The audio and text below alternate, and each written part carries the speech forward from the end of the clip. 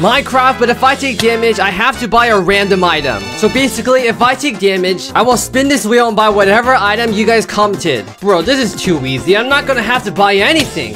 Who just hit? It was you! Please do not be anything expensive. A freaking fridge? Bro, I don't even need this. Still, my only goal for this video is just to find some diamonds. Wait, can I make a shield? Yes, I can! This may be risky for me to do, but I'm gonna go to those mine shafts. Actually, what I gotta worry about? I got a shield. Help, I'm being attacked by a gang full of zombies! Dig down, dig down. Oh my gosh. I would have taken damage again and buy another item.